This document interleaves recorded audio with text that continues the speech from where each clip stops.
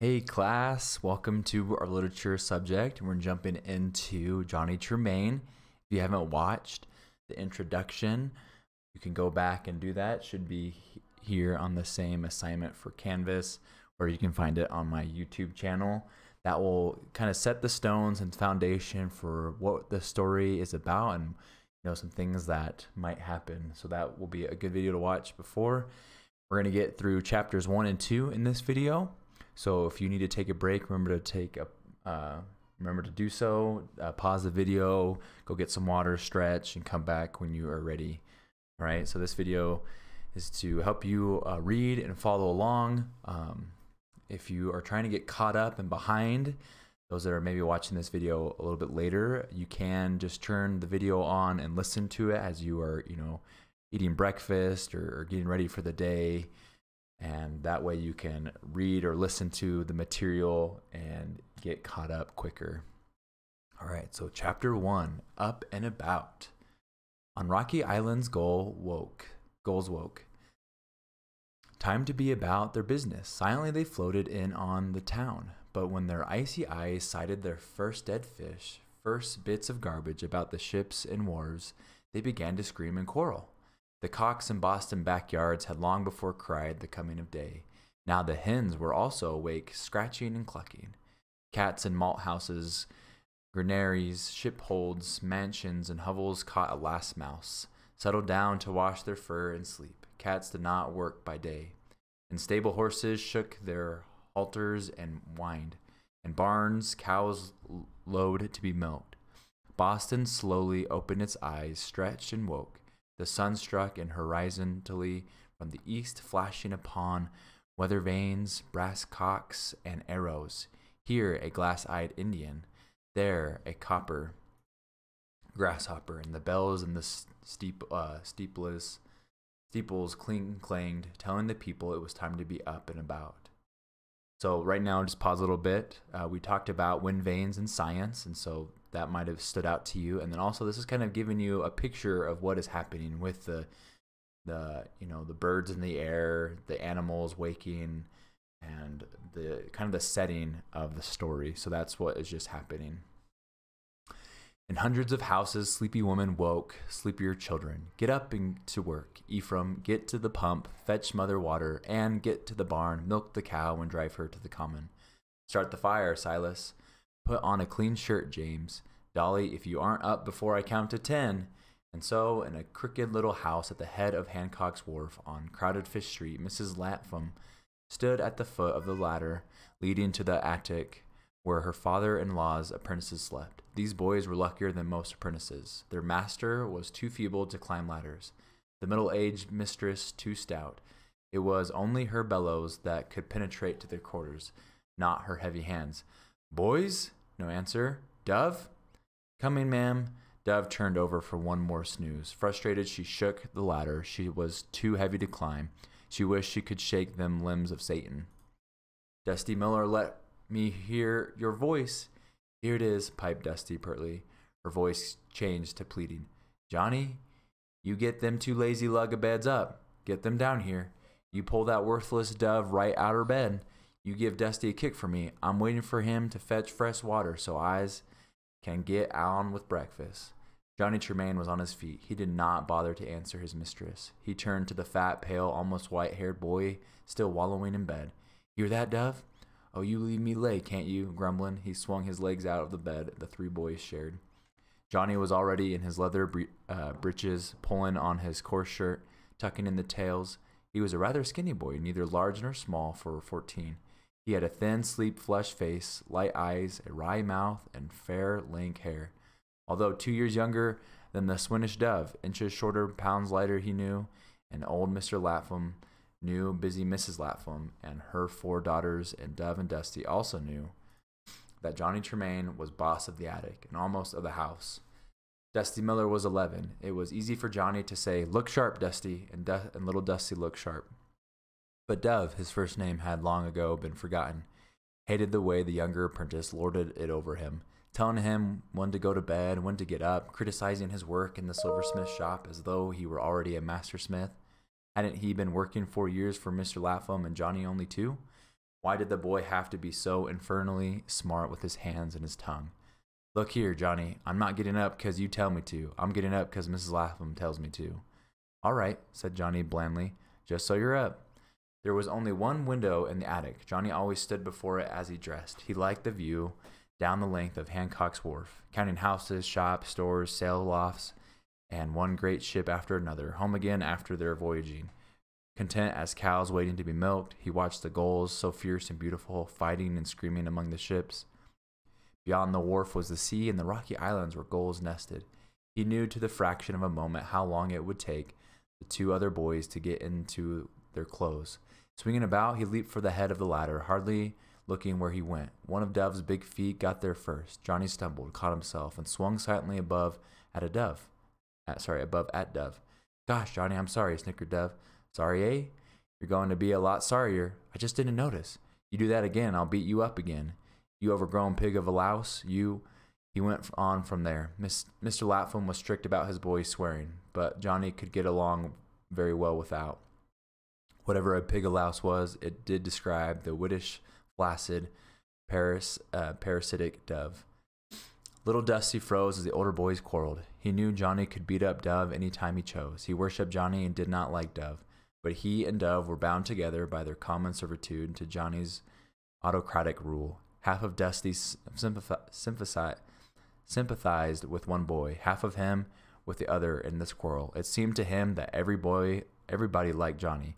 Old Mr. Lapham because he was so clever at his work, Mrs. Lapham because he was reliable, the four Lapham girls because he sassed them so, and then grinned.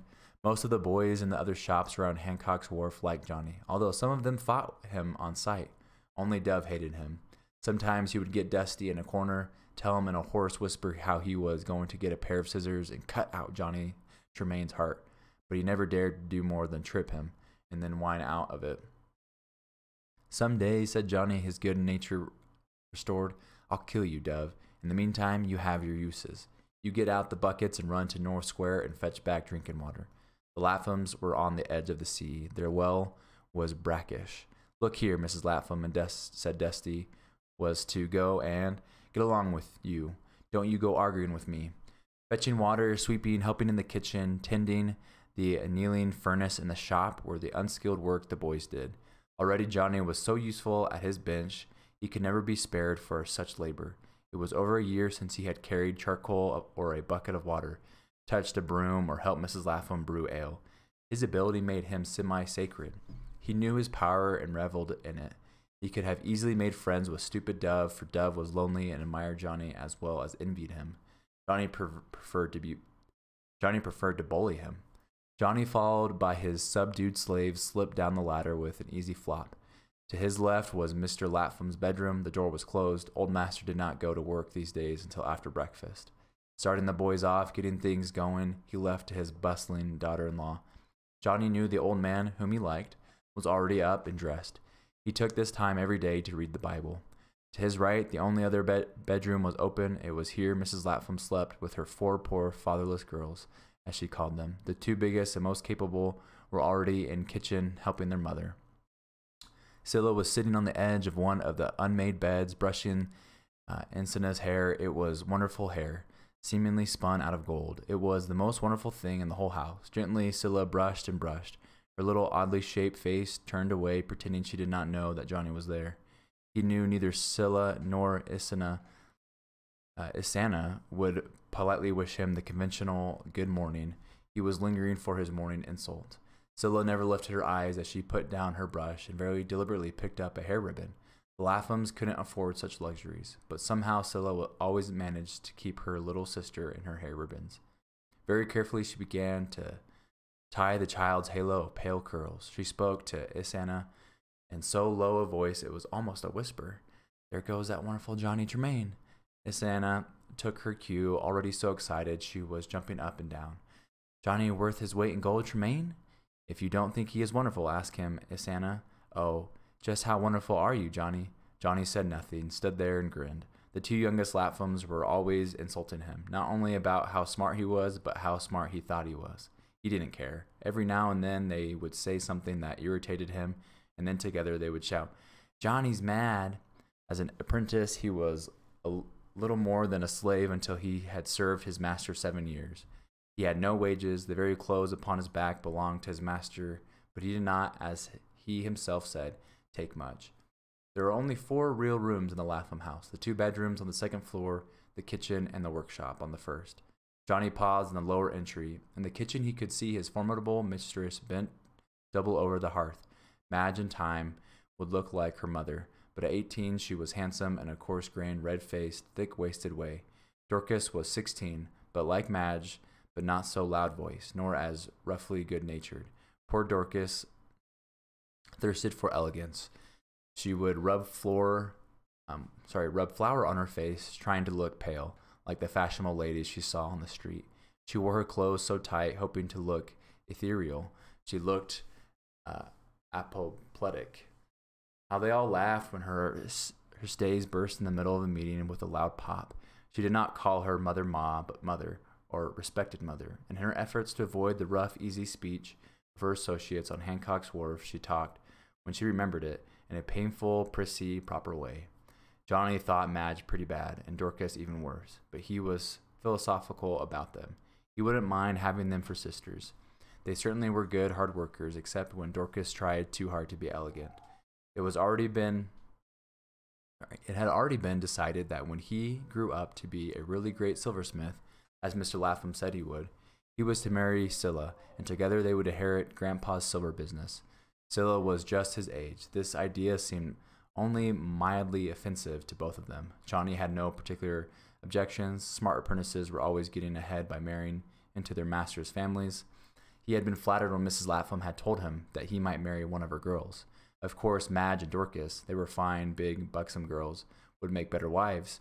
But didn't he think they were a little old for him? True, Scylla was just a mite spendy, but she was coming along fine.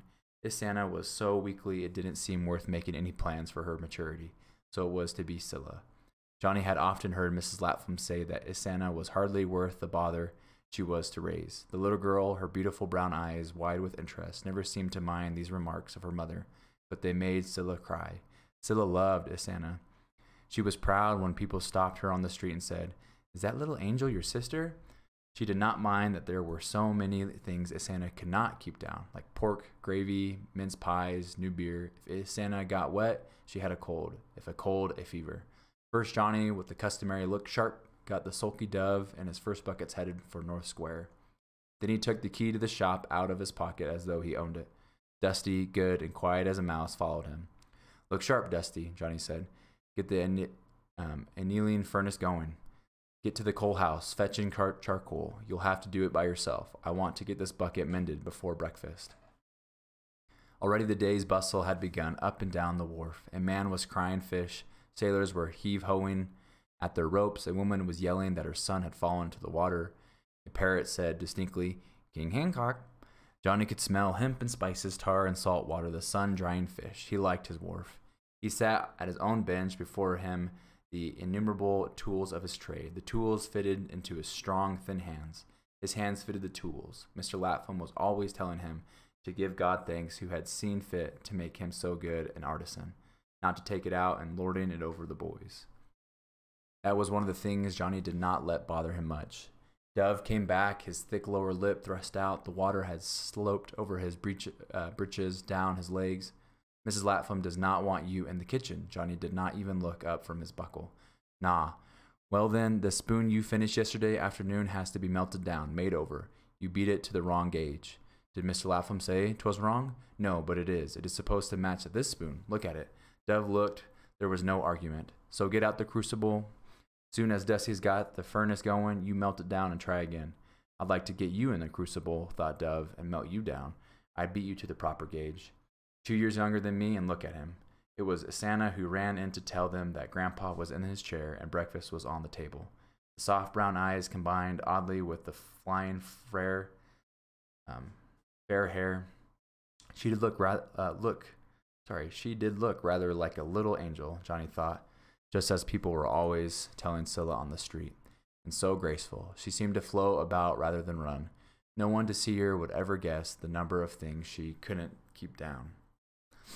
Mr. Lapham, as befitted his venerable years and his dignity as master of the house, sat in an armchair at the head of the table. He was a peaceful, kind, remote old man.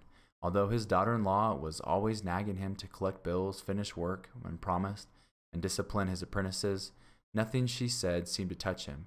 He did not even bother to listen. His dull, groping eyes lingered kindly over his boys as they trooped in for breakfast. "Good morning, Dove." "Dusty, good morning, Johnny." "Good morning, sir." He took his time blessing the meal. He was deacon at the Cockerell Church and very pious. I'm just going to pause really quick and just double check that this isn't chapter 2 that's starting. If we look at our table of contents. Oh, yeah. So this should be our 12 chapters that we're going to be reading. Supposed to be just 2 chapters a week. Right? Here, let's pause really quick, guys. Sorry. Those are just... I just want to double check. I'm going to pull up our canvas really quick. And go to our literature section. Go to our modules. And then we should have... Yep, there you go. So those are the chapters, okay? So I'm not totally for sure what this number means. Maybe it's Act 2 or something for this section. Okay. All right, so breakfast was good, although no more than a poor artisan could afford. Milk and ale, gruel, sausages, and cornbread. Everything was plentiful and well cooked. The kitchen was as clean or cleaner than many of those in the great houses. Every member of the household had a clean shirt or petticoat. Mrs. Lapham was a great manager, but she shared nothing for gentle manners and was first to laugh at Dorcas's, "If it please you, mother, just a touch more maple syrup for me." "Give me that there syrup pitcher," was good enough for her. When the meal was over, Mr. Lapham told Madge to hand him the family Bible. "Johnny, I'm going to ask you to read to us today." The 3 boys, only Johnny read easily and well. His mother had lived long enough to see to that. Dove stumbled shamefully. Dusty usually had the first chapter of Genesis, so that by reading the same thing over and over, he might eventually learn. Madge and Dorcas never cared even to try to read. Mrs. Lapham could not so much as write her name. "Book larning," she declared. "Scalded no pigs." Scylla was so anxious to learn and teach Asana that whenever Johnny read, she leaned over the book and shaped the words to herself as he said them. They sat beside each other at table. To help her, Johnny always kept a finger on the lines as he read. Johnny now opened the book, keeping it between himself and Scylla. "Where, sir, shall I read?" Mr. Lapham's selections for his boys were sometimes designed to point out some fault in a member of his household, especially in the reader. Dove was always being asked to read about sluggards and going to ants. Johnny was told where to begin in Leviticus. "Ye shall make you no idols, nor graven image, neither rear you up a standing image." What was old master driving at? Couldn't a silversmith put a dragon's snout on a chocolate pot? Soon the surging roll of the words, the pleasure of the sound of his voice coming so clearly out of his mouth, made him stop looking for a possible object lesson in the text. Scylla was leaning over him, breathing hard in her efforts to keep up. Mrs. Lapham sat agape. Soon she'd be saying it was just like having a preacher live with them to hear Johnny Tremain read Holy Writ.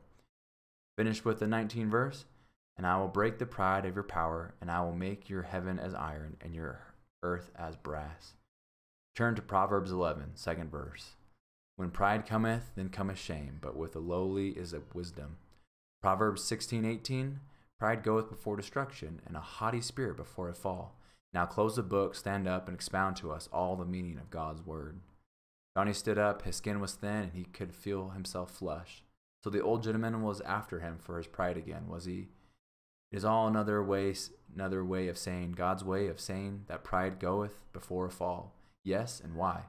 Because God doesn't like pride, Johnny sounded sulkily. "Do you think God would like you?" "Not especially." Dusty was the first to snicker. What does God like?" "Humble people," and said Johnny wrathfully. "He sends punishments to people who are too proud." "Now, Johnny, I want you to raise your right hand and repeat after me. I, Johnny Tremain, I, Johnny Tremain, swear from this day onward, to walk more humbly and modestly before God and man, Just because some folks are not so smart, the old master gave Dove and Dusty a pitying glance. It's no reason why other folks should go around rubbing their noses in their own stupidities. Either Dove or Dusty kicked Johnny under the table. Madge and Dorcas were giggling. Mrs. Lapham was already scraping the trenchers clean, getting on with her work. She did not hold much by Grandpa's soul searchings. The master, followed by Dove and Dusty, left for the shop. Johnny heard Scylla give an exaggerated pious sigh. He stopped. When the meek inherit the earth, she said. I doubt Johnny gets as much as one divot of sod. This was too much for Johnny. He turned on the little girls. When they do, he stormed, Syl, you can just keep your mouth shut until then. You know, you did look pretty funny standing up there and saying all those humble things Grandpa told you to. Isana was almost jumping out of her pinafore in glee. Johnny's mad, she chanted. Johnny's mad. Yes, murmured Scylla, looking at him critically. You're right, baby dear. His ears are red. That always means he's mad. Johnny's ears are red? Squealed Isana. Johnny talked out of the kitchen as stiff-legged as a fighting tomcat. His ears were scarlet. He decided to do nothing that would lay him open to such criticism for at least a morning, but he couldn't help it. First, if he had not jumped on Dusty, the furnace would have gone out. Then he had to explain to his master how badly Dove had done the spoon. Although he tried to sound humble, he was soon behaving perfectly naturally, standing over Mr. Lapham with his notebook in his hand, reading off exactly how those spoons had been ordered. Mr. Lapham was a fine craftsman. His weakness was that he never wrote down what was ordered, or even listened very carefully. If a patron ordered a sauce boat, he would get a fine one, perhaps a month after it had been promised. Sometimes it weighed a little more, sometimes a little less than it was supposed to. Sometimes it had splayed feet with a gadroon edge, had been asked for. Mrs. Lapham herself had told Johnny he must always be on hand and write down exactly what the order was. This was necessary, but it did seem cheeky to see the 14-year-old boy standing there telling his master what he was supposed to do. Johnny, having started everybody off on his work, even Mr. Lapham, decided to go to the coal house and see if he should order more coal. It was such things Mr. Lapham never thought about until too late. There were 2 baskets of charcoal, at least half another scattered over the floor. That was the other boy's fault. Johnny himself was too valuable to carry charcoal. He started to yell for Dusty, thought better of it, and went to work arranging the dirty stuff himself. When he was a master craftsman, he wasn't going to buy charcoal by the basket. He was going to own his own willows, say out in Milton. That would say 2 pence a basket in a year. He began to figure, and he wouldn't take just any boy whose father or mother wanted him to be a silversmith. He'd pick and choose. He saw himself sitting at his bench, his shop crowded with boys with mothers, boys with fathers, all begging to be allowed to work for him. He'd not talk to the parents, only to the boys. What church do they go to? King's Chapel? All right. Describe to me at least one piece of silver you see used every Lord's Supper. If they could not answer that, he'd know they hadn't got silver in their blood. But how could he find which boys had nice hands? Johnny, it was Madge's voice that pulled him out of his reverie. He wiped his black hands on his leather breeches and stepped out into the sunlight of the tiny backyard. What is it, my girl? He often thus arrogantly addressed his master's granddaughters, really his own mistresses. Ma sent me, Johnny. It's Mr. Hancock himself. He's in the shop ordering something. Stand by and listen, or Grandpa will get it wrong. Dorcas next flung himself up upon, too excited to be elegant. Johnny, hurry. Johnny, hurry, hurry. It's Mr. Hancock. He's ordering a sugar basin. Can't you go faster? Shake a leg? Isana was jumping about him like a wild thing. Help, help, she shrieked, but it was Scylla who thought to offer him her clean apron for a towel as he washed off the charcoal at the yard pump. Oh, but he must hurry, and there was Mrs. Lapham tapping at him from the kitchen window. Slowly he approached the house, the girls chattering about him. Close to the shop door was a tiny African holding a slender gray horse by the bridle. Johnny noted the Hancock arms on the door of the gig. He felt so good he could not help saying to the black child, Mind that horse doesn't trample our flowers. There were no flowers in Lapham's yard. Oh no, sir, said little Jehu, rolling his eyes. He thought from the attention this boy was receiving from his escorting ladies, he must be a boy of consequence. Johnny slipped into the shop so quietly that Mr. Hancock did not even look up. It was he who owned this great wharf, the warehouses, many of the fine ships tied up along it. He owned sail lofts and shops and also dwelling houses standing at the head of the wharf. He owned the Lapham House. He was the richest man in New England. Such a wealthy patron might lift the Laphams from poverty to affluence. Mr. Hancock was comfortably seated in the one armchair which was kept in the shop for patrons. When I'm master, thought Johnny, there are going to be 2 armchairs, and I'll sit in one. Unobtrusively, Johnny got his notebook and pencil. Dove and Dusty were paralyzed into complete inaction.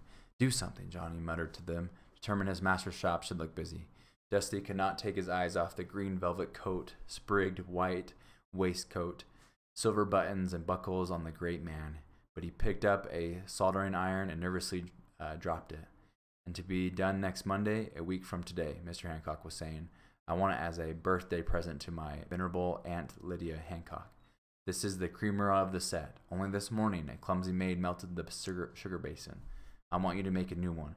I want it about so high, so broad. Johnny glanced at the delicate, lace-ruffled, gesturing hands, guessed the inches, and wrote it down. Mr. Lapham was looking down at his own gnarled fingers. He nodded and said nothing. He did not even glance at the cream pitcher as Mr. Hancock set it down on a workbench. Johnny's hard, delicate hands, so curiously strong and mature for his age, reached quickly to touch the beautiful thing. It was almost as much by touch as by sight he judged fine silver. It was indeed old-fashioned, more elaborate than the present mode. The garlands on it were rounded out and repose work. Mr. Lapham would have to do the reposing. Johnny hadn't been taught that. He looked at the handle. A sugar basin would have to have two such handles, and they would be larger than the one on the creamer. He'd shape it in wax, make a mold. He had cast hundreds of small things since he had gone to work for Mr. Lapham, but nothing so intricate and beautiful as the woman with folded wings whose body formed the handle. He thought he had never seen anything quite so enchanting as this picture. It must have been the work of one of the great smiths of 40 or 50 years ago.